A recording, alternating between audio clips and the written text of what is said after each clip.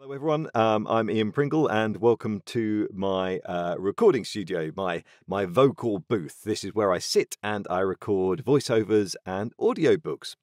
And recently, I've been speaking to some new authors, self-published authors, who are thinking about getting their books onto audio. And they had some questions, and they were kind of thinking about, is this something that it's worth me doing with my book? Am I going to make any money from it? Am I going to build my audience from doing this? So I wanted to answer those questions. So there's lots of things to learn about audiobook production. And I don't want to bombard you with too much information in this video. So really in this, I'm just going to be talking about the kind of where to start if you want to turn your book into an audiobook. Okay. And then if you want to find out more, then just get in touch or whatever. ianpringlevoice@gmail.com. So you can get me on there. So, right. So should you turn your book into an audiobook? Really, in most cases, I would say the answer to that is yes. The only situations where I would advise against getting an audiobook, where it maybe isn't worthy of your time, is if the book you have created is an academic book, say, or has just a very, very specific and very, very niche market, so that maybe you're never going to sell more than 400 copies of that book. If that's the case, then it may not be worth you investing the time and effort and potentially money into creating an audiobook. For everything else, yes, I think you should definitely create an audiobook. Okay, and here's why: because it is the fastest growing publishing sector of anything at the moment. Ebooks, physical books, it's audiobooks that's growing more than anything else, and it's mainly growing in English-speaking countries. So the United States of America has a huge audiobook market. I know that because I'm involved in lots of audiobook forums on Facebook, and the vast majority of the narrators are from the States. So there's loads and loads of people out there, and there's a lot of money to be made from audiobooks. So yes, if you've written a fiction, a non-fiction book about business, a mystery, a romance, anything at all, audiobooks will be good for you. So that, I hope, answers that question. Where do you start then? How do you do this? Fundamentally, there's two options. The first option, if you want to, is to record the book yourself. You can do that. You're a human being. You're a human being. You have a voice, and you can use it if you want to. However, you need to ask yourself a few questions. Can you act? Do you have an experience or skill at acting? Because audiobook narration is acting. It's a performance. If you listen to the best audiobooks, the actors or the audiobook narrators that are reading that they're lifting the words off the page. Okay, they're bringing it to life, and that is an acting job. That is a skill that you need to have. Then, so if you've got those skills, brilliant. If you're not, maybe get some coaching and then have a look and see whether you've developed those skills, try a few things out, and you might think, oh, no, now I can do this. Great. Good luck to you if you can.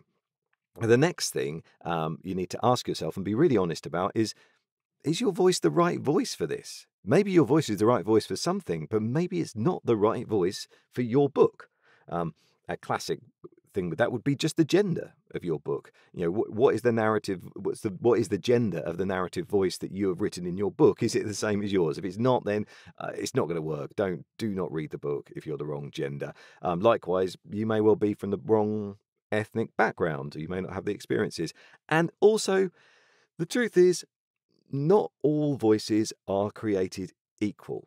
So if you just imagine the difference between Anne Widdecombe telling you a bedtime story and, I don't know, Barack Obama. Okay, just think for a moment about those two voices, yeah, that they are not the same. I'm not going to comment on the differences, but just think about that yourself. What's your voice like? And is it a voice that someone's really going to want in their ear when they're listening to an audiobook? So ask yourself that question. If you've got that right, if you've got the right voice, you've got some acting skill, you're on the right path. Then you need to have some equipment. You do need to have some equipment. You can see one here. This is a microphone. This is a large diaphragm condenser microphone. It's capable of picking up the nuances of the human voice. And the great thing about that is that it picks up everything and gives you a nice sound. The bad thing is that it picks up everything. Absolutely everything. So, rustle your shirt, press your jeans, aeroplane goes overhead, dog barks outside, any of those things, it picks it up. So you need a good space to record in, because you don't want all that noise in the background on the audiobook that you make. You don't want all of that noise in the audiobook that you're making. And likelihood is you won't be able to put that audiobook out if it does have lots of noise in the background, because it won't pass the specifications required to get onto Audible and other platforms. I'll talk more about that in a minute.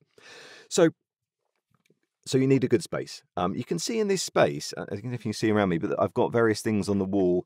These things here are bass traps. So what these do is they stop any reverberation in the room from bouncing off the walls. They literally cushion the wall, and they are kind of like cushions, but made out of special material that's particularly good at absorbing sound. And you can see around, I've got these other tiles and things on the wall here, which they all do the same job. They're not egg boxes. People often talk about egg boxes. They're not egg boxes. Egg boxes are not what you want in a audio booth at all. Cardboard actually reflects sound really badly, and you don't want cardboard egg boxes everywhere. You want this foam type stuff, and it's a particularly good foam that's particularly good at absorbing certain sound frequencies. So that's enough tech stuff there. So that's your space. You need a good space to record it, and you want as little. This is a purpose-built booth, and it does sometimes let some sound in. There's things that you can't avoid. If a big lorry's parked outside with the engine running or revving, then it's really hard to avoid that. But most of the time, it keeps the majority of the sound out of this space, because I've invested a lot of money and time in building this space. So you've got to think about that.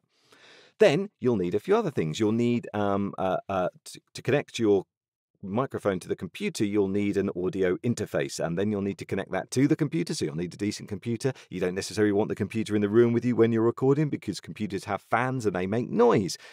So lots of things to consider there, technological stuff. You'll need a digital audio workstation in which to record and edit your software. That's record and edit your audio. So that's the software you'll need. Something like Logic Pro X or Pro Tools or Cubase or Audacity or Reaper, or there's a lot of others on the market. So you've got to look into that, and you'll have to learn how to use it.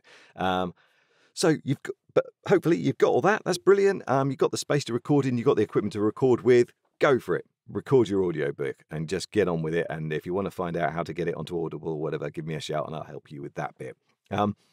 The other route is to, I guess you're probably thinking this already, is to hire somebody to do that job for you, a professional actor like myself that's already got the equipment and the skills to do the job. That's going to save you a lot of time. I can get an audiobook out really fast because I'm experienced at doing those things. I have the equipment and the space in which to do it. So it's worthwhile doing that. The way that works, how much does it cost? I hear you say, well, that depends. Most of the time, the minimum that I would charge per finished hour, so the way audiobooks work, strangely, is that you get paid for every finished hour of audio that you create. So I guess what that means, what you need to know about that is this, that to create 1 hour of finished audio, so when you, the 1 hour that you listen to, if that makes sense, can take between 4 and 6 hours to create, right? So because when you sit there and you start reading into a microphone that picks up every single blemish and problem with your voice as you go along, you will make mistakes. You'll say words wrong. You will miss out words. You will cough halfway through a sentence. All of these things happen to everybody, even the best narrators in the world. Everybody does this. And when that happens, you have to go back and re-record it. So that takes longer. Okay, so at the very least, when I'm working at my best to record 1 hour, just that part, just getting it right and getting that bit finished would take me 2 hours. But then I've not finished because I need to proof it. I need to go back through it or get somebody else to go back through it, listen to it, and make sure that I have said everything that's in the script. Okay. So they'll go through and they'll check all that. Then they'll say, "Oh, Ian, you missed a the here or a that there or anything else," I'll have to go back and change those things. Then, when that's all finished and it's all sorted, we need to clean up the audio. We need to make sure that it sounds beautiful and it also fits within these specifications that I was talking about earlier. So that means that it can't be too loud, it can't be too quiet, it has to be just right. And in between those two things, it can't have big peaks where it gets really loud. So you have to use various tools to do that, to get that to sound correct. Because you imagine if you're listening to an audiobook and suddenly it gets really loud and then it gets really quiet, you're constantly having to fiddle with the volume, which is really annoying. So we try to make sure that that doesn't happen, that the volumes are the same. And in fact, if you don't pass those criteria, you can't get your book on Audible or any of the other platforms. But that is probably the biggest platform that people use at the moment. So there you go. That's what we have to do. So to negate the amount of time that goes into creating one finished hour, we charge per finished hour a minimum of $250 if you're working in the US. Working in the UK for £160 per finished hour for an audiobook. The other option is to do a royalty share, which means that I do all that work for free, but you give me a share of your royalties. Well, you give me half of the royalties, in fact. So it's a 50-50 split on the royalties that are left over after Amazon/Audible and everybody else take their substantial chunk of the royalties. So basically, you're getting about 20%, and I'm getting about 20% of the sales. But, you've not had to put in any money, so I guess it's not a big loss. And I hopefully will make my money back on the royalties over a 7-year period, which is the length of the contract that we have together. Now, the thing is, I don't always accept a royalty share contract. Some people will, and that's great. And you can go with one of those. You just got to be careful. If someone's new, they may not have set things up. They may not be as skilled. They may not have the quality of voice and technique and equipment that someone more experienced might have. So what I sometimes do, I will do a royalty share if I think the book's going to sell brilliantly and if I love the book. That also makes a big difference. So if I read a book and I think this is great, I really want to read it, and it's only available as a royalty share, then I might just take it. But most of the time, I try and find a hybrid solution where somebody pays me $75 per finished hour, or that's about 50 quid per finished hour, and that allows me to pay somebody to do the editing and the mastering and the proofing, and still I get my royalties after that. Okay, so it gives me a bit of money to pay for the things that are quite time consuming, and I get the royalties back. So that's quite a nice way, and a few publishers do that with me when they can't quite afford to pay per finished hour, but they want me to do the book. Okay, so you get to that point, you make your choice, you do it yourself or you find a narrator to do it. There's lots of things to think about when finding a narrator. Who's going to do the reading? You might want, you'll have to cast the book, so you've got to look at that and get people to audition. I can help you with that. If you want, get in touch. Give me a shout and I can go through that with you. So yeah, this has been quite a long video. I've tried to keep it as short as I possibly can, but there is so much information to share with you about creating an audiobook, and I'm hoping if you're watching this video and you're still watching now, then hopefully you're serious about it and it's something you're seriously considering. Please get in touch with me. I'm really open to talking to you. I'm not just trying to plug my own services. I just want more authors to think about audio book production. And if you don't want to go with me, but you want help in finding someone else, I'll gladly help you do that. I know a lot of other narrators, male, female, from different backgrounds with different accents, and together we can get you a brilliant audiobook, I promise. So yeah, just get in touch. Thank you.